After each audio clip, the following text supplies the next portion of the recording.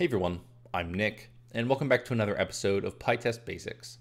So in this episode of the series, we're going to be talking about deselecting tests with our hook, pytest collection modify items. So in the last video, we looked at how we could add markers to tests after collection using this hook, pytest collection modify items. Now, another thing we often want to use this hook for is deselecting tests. So we may have tests that are built to only run in a certain environment or when a certain environment variable is set. So it'd be really great if we had a way to filter out these tests when that variable, say, isn't set. And that's exactly something we can do with pytest collection modify items. We can not only add markers to tests saying that we want them to skip or exfail, we can also completely deselect them so that they don't even show up in collection. So let's go ahead and see how we can do that. And open up our example here, this test modify collection.py. And we see our same two functions from our last example. We have our square function, which just squares a number, and then we have our test for a square function called test square. And the only thing we've done with this test is we've added this parametrize decorator, so add pytest.mark.parametrize.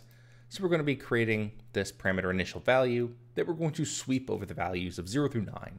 So just range 10 values. So at the end of this, we'll have 10 different versions of our test, taking on the values of 0 through 9. Now, let's say we want to add an environment variable that controls whether or not we run the test when initial value is odd. So say we want to have an environment variable that controls, we're going to skip all the odd tests.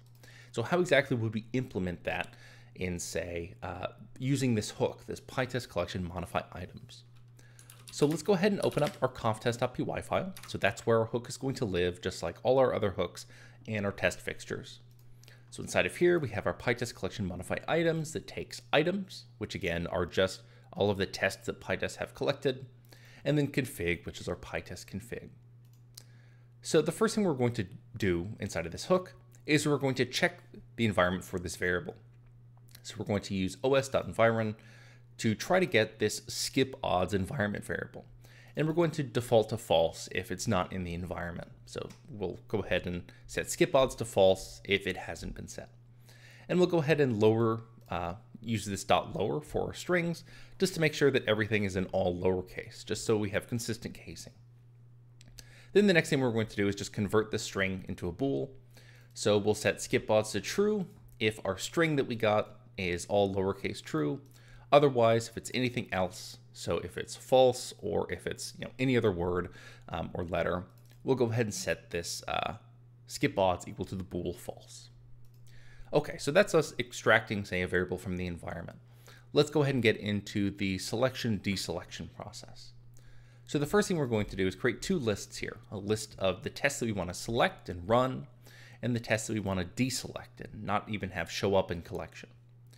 So we're going to iterate over all of our tests, right? All of our items. So for item and items, we're going to get the value of our initial value for this test. And we're going to get that through item.callspec.params.get. And then we're going to get the value of this param initial value. So this is what we parameterized our test with. So then we're going to check to see if this number is even or odd, and if we have this skip odds variable set. So if we're skipping all the odd numbers, and num is an odd number, so if num mod 2, we'll go ahead and move this test into deselected. So we'll add it to our deselected list. Otherwise, right, so if skip odds is false, or if it's an even number, we'll go ahead and add it to our selected tests, right, that list called selected. Okay, so that's how we're going to sort our tests that we have collected by pytest. The next thing we're going to do is update the tests that have been deselected and the tests that we want to have selected. So to do that, right, to update, say, our deselected tests, we're going to call this config.hook.pytest deselected. So this is how we update our deselected tests. And so we're going to set items equal to our deselected list here. Then we're going to update the tests that we want to actually have run. So to do that, we'll set our items equal to our selected list, right? So now we've updated the tests we want deselected through this config.hook.pytest deselected, and we've updated the tests that we want to have shown as collected and eventually run by setting this items equal to selected, right? Okay, so that's how we're going to control this. So let's go ahead and play around with it now. So we'll go ahead and quit out of here, and we'll go ahead and run pytest say collect only on test modify collection.py. And without setting anything, right, we haven't set skip odd equal to true. We end up seeing we get all 10 of our tests. So test squares 0 through 9.